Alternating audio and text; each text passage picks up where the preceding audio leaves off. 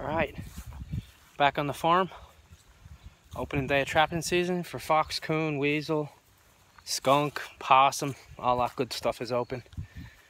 Only our water trapping is not open. You can see here that the farmer came in on Friday and he cut all the soybeans down. So there's no soybeans left on the farm, only corn. So you can see here a big open expanses, big open fields. Which is good for me because now I know he's not going to be driving in the fields again. At least not that he's going to prep it to plant it. So I'm going to trap the corner of this field. Let's see, right here. I've caught foxes in this location before. I also have video, well, the video you've seen on my last video that I put up as a video of a fox coming right along this hedgerow here, right out of this field. So I'm going to put a trap here, and then on the other side of the little corridor here where it comes to the woods, I'm going to put one in there and see what we can do. I had bad luck here last year, man. I was plagued by a digger fox. He would urinate on the sets. He would, you know, dig up the traps and stuff. So hopefully I don't get bothered like that this year. But we'll see what happens. You never know, right? All right, let's get busy. Okay. I'm gonna set a dirt hole here on the corner of the soybean field. What I'm gonna do is hammer in there. Die.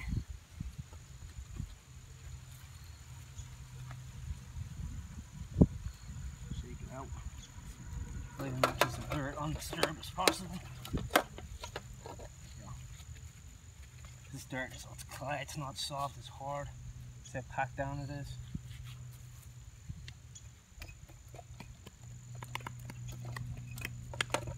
What we'll do is loosen it up so we can use it for cover.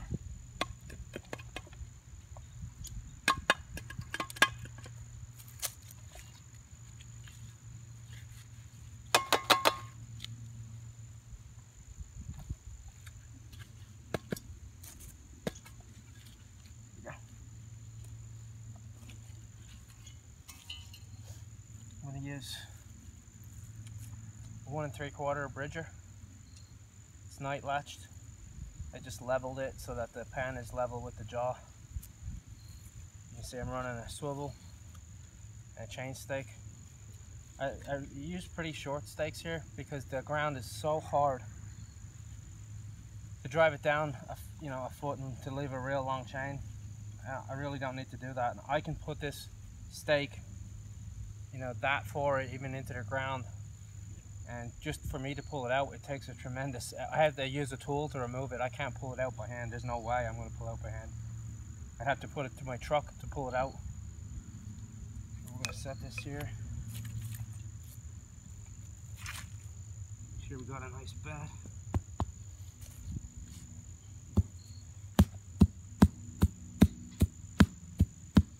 Hole in the center for the swivel to fit down into.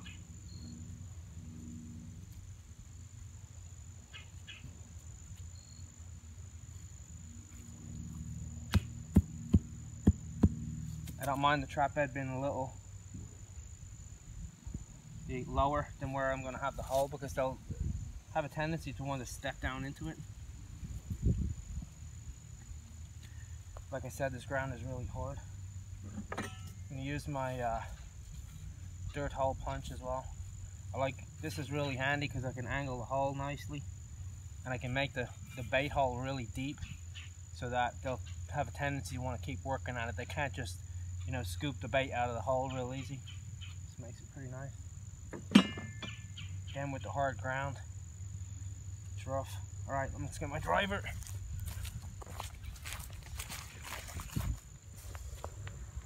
Alright, got our stake driver, got our trap.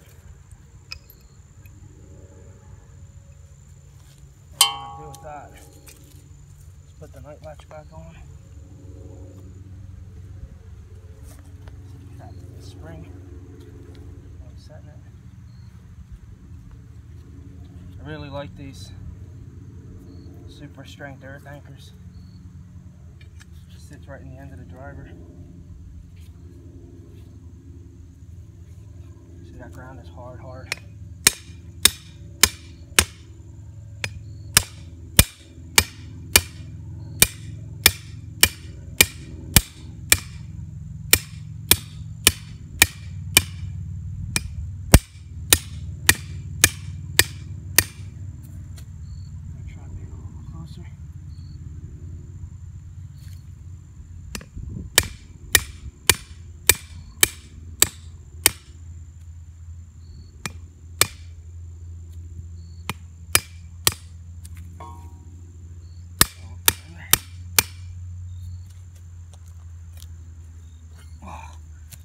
See what I mean about how hard that ground is?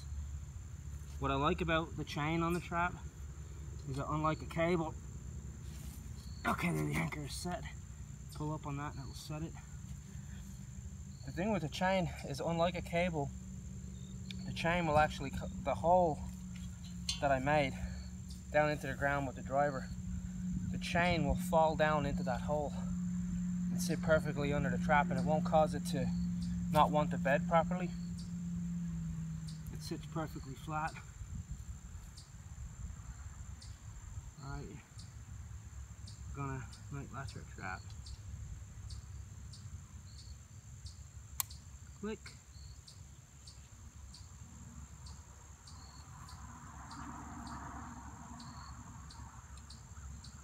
My swivel now should fit perfectly down in that hole. If I widen out a little bit.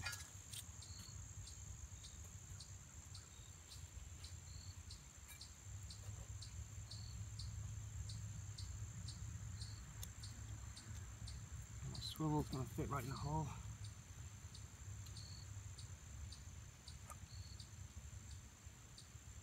Just like that. Lots of debris here.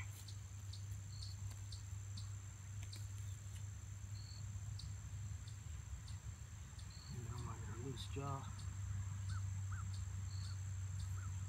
Bed that into the ground good, so you do not want that to move. If the fox walks on it and it moves, game is up.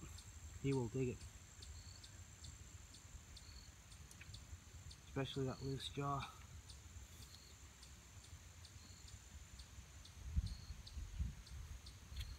Now I have a capping tool from my trap. This fits perfectly over it, so it won't let the dirt in underneath it.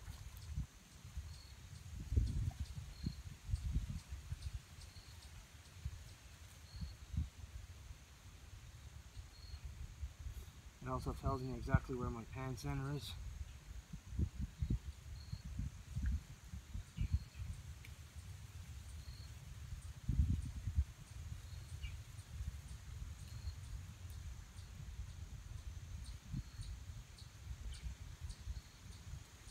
So I can bed it to make sure that the trap is solid. Like I said, this ground is hard. It's hard.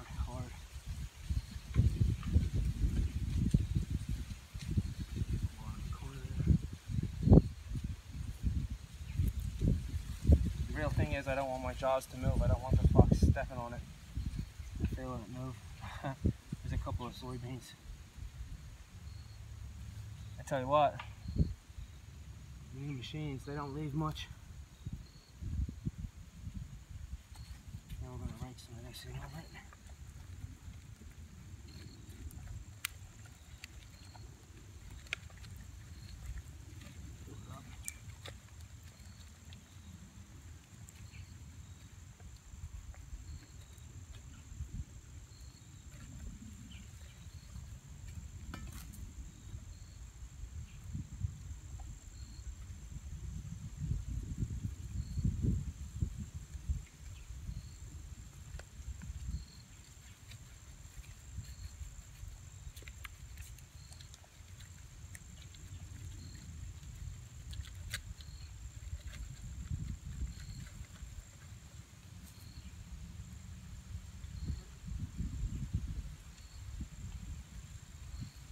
Don't want to, you really don't want to have the fox stepping anywhere around the trap but right on where your pan is. So you want to try and guide it.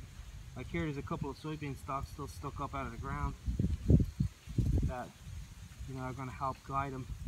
But he's not going to be walking around it. He's going to step right where I want him to. Hopefully. That's the plan, at least.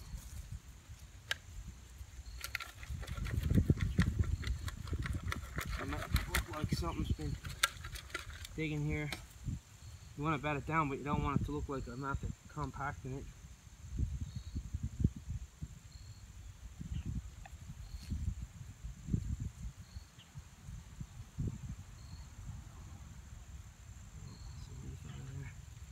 You don't want stones or sticks or anything else in your set that could, you know, cause your jaw to get stuck. Now I know exactly where the center of my pan is. I'm gonna go one hand width up and over. And that's where I'm gonna put my dirt hole.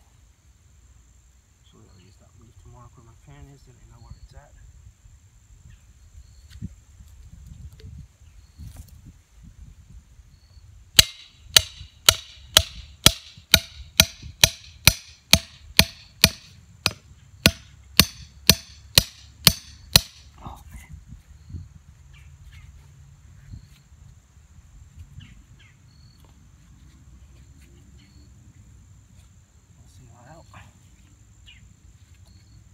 Look how hard that ground is.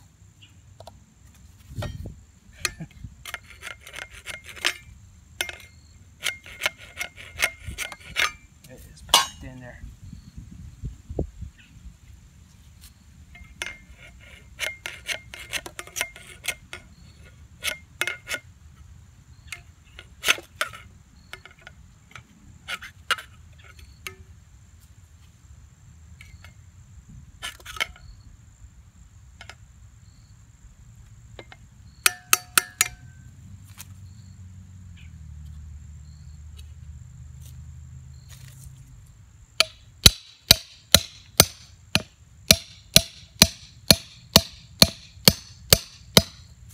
Deeper.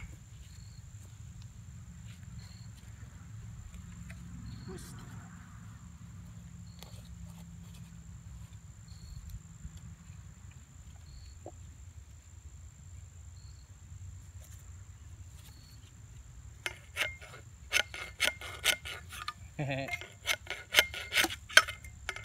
That's hard pack.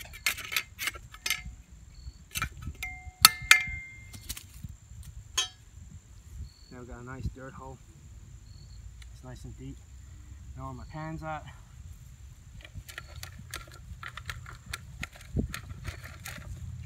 I'm gonna give it a bit of a finish.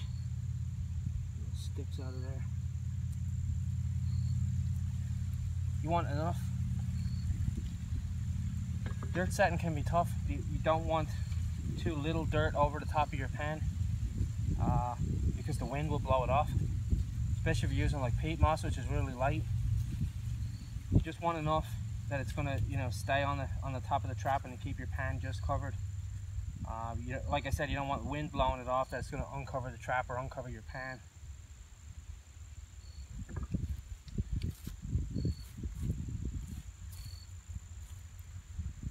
You got a nice stick there. We can put some lure on that.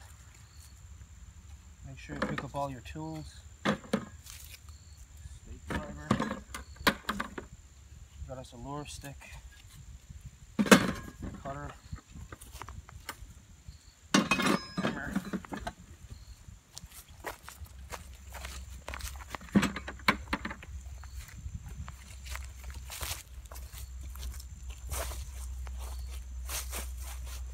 Okay, our setter's pretty much ready. We're going to lure it now, and then we're going to leave it.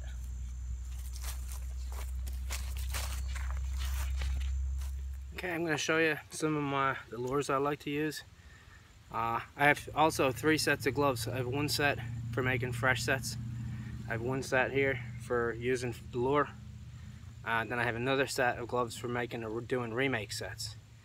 As you don't want to, when you make a fresh set, you don't want any scent on your trap, or any animal scent or bait scent or lure scent on your trap, because they'll dig it, or they'll sniff around it and they'll dig at it and expose it. You don't want that. I try not to cross-contaminate.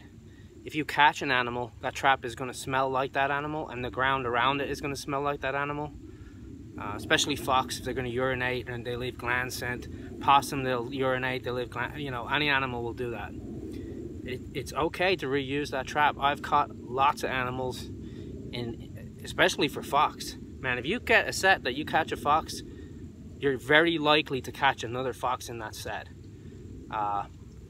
Squirrels run around. You're very likely to catch another fox in that set, because the scent of that animal is there, and it has a lot of eye appeal and it has a lot of scent appeal. But you don't want to use your fresh set gloves remaking that set, because you're going to get fox scent on your gloves, and then when you go and handle a new set that you have boiled and dyed or waxed or whatever how you prep it, you're going to get that scent on that trap, and you don't want to do that. So, you know, scent control is important. I have learned that the hard way. I have learned that the hard way. So lure, I also use a separate set of gloves for handling the lures. That way I don't get scent on my hands. Some guys won't use the gloves, they'll just use their hands. I'll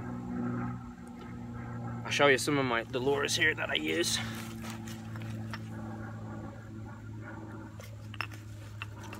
This one here is one. Kerschel's Red Brush. That's a canine, predator, really, predator curiosity lure. I use the Minnesota brand urines and stuff like that, fox urines. The Cavens predator bait, I use that quite a bit. I'll try and avoid using bait early season. Sometimes I will, sometimes I won't. Sometimes I'll just use lure, gland lure or a curiosity lure. If you use, as my friend Todd Whitmire will attest, we're plagued by possums. If you put bait in a hole, the possum and the skunk are more likely to come to that set with the scent of bait. I think just using the lure sometimes will help with that, that you're not, getting your traps filled up with possums and stuff. If you use a fox gland lure and a fox or predator curiosity lure, then they will respond to that. Of course, that's not 100% foolproof. You're still going to catch possums no matter what, because they'll come to the odor, they'll come to the fresh dig, they'll smell the dirt, and they'll come and investigate the set. But with a bait, especially a non-preserved bait like this bait is preserved, so it won't freeze and it won't rot. I think the smell of that bait is going to be more of an attractant to that to the possum and the skunk, which you want to try and avoid. Well, some guys will catch them anyway and skin them out and what have you, but if you're strictly trapping coyote, fox and bobcat, we'll say the big three predators there, sometime early season, late season, the bait is good, because as it gets colder, you get, the scent is more suppressed, and the bait can help. The bait is there to keep the animal working the set too. Is once the scent draws them to the set, you want the bait to keep him occupied at the set and have him working around it. The more he works around that set, the more chance you have of him stepping in that trap. So that's the theory behind it anyway. Here's another lures I use here. This is a Cavens Minnesota Red. All of these lures I'm showing you, I have caught fox and coons and other animals on. This is another Cavens lure, Canine Force. The Minnesota Red is a gland lure. The Canine Force is more of a curiosity lure. That's another Canine Force. Hawbakers is another good lure. This one's a gray fox. This is a real strong odor of skunk. It's not quite as strong as Gusto, but it does have a strong odor of skunk to it.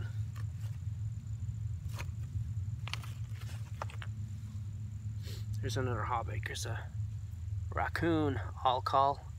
If you smell this, it smells like licorice, like anise. Very sweet too. Kind of a mix, I'll say, between grape jelly and anise. Like a licorice smell to it. The coons seem to like that. And like I said, then I'll use some Minnesota Red urine as well. I like the Minnesota brand products. They work pretty well for me, and they're easily available. They're sold at my local Cabela's. I can order. You can mail order any type of lure that you want, but I've had success with all those lures. All right, let's finish our set.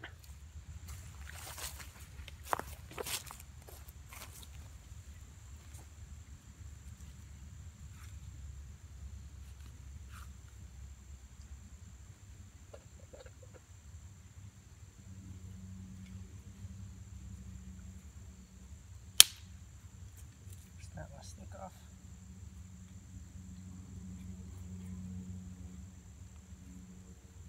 First we'll go with the Canine Force.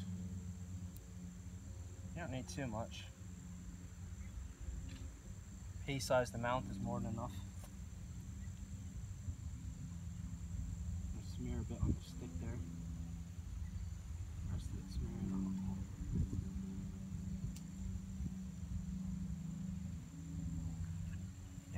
You don't need too much, just a little bit. And this, from what I've seen, watching lots and lots and lots of videos,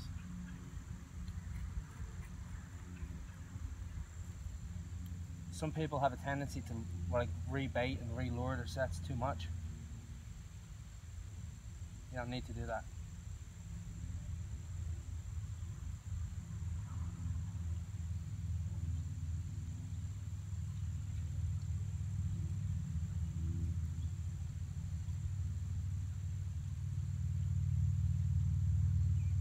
There's our lure down the hole.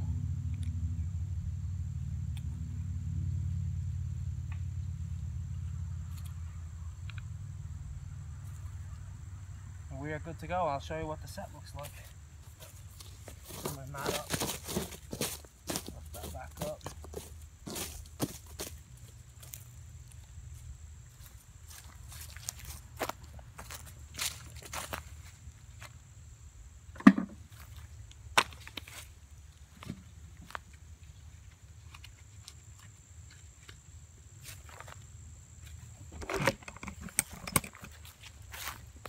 There you go. There's our dirt hole. Punched out perfect. The pan center is about right there, so it's offset. You can see the little sticks and stuff here. There's a little tuft behind it. That's to try and discourage them. Also, the bait hole is down at that angle this way. Trying to encourage them to come from this side where my trap is. The little sticks and stuff here, and the little tufts of the soybean there, I'm hoping are going to discourage them. Also, you can see where the soybean truck came through here on Friday, and he lowered the grass down here, so the fox is probably going to want to travel on that. But hopefully now he comes to that and visits it, and we get him. Time will tell.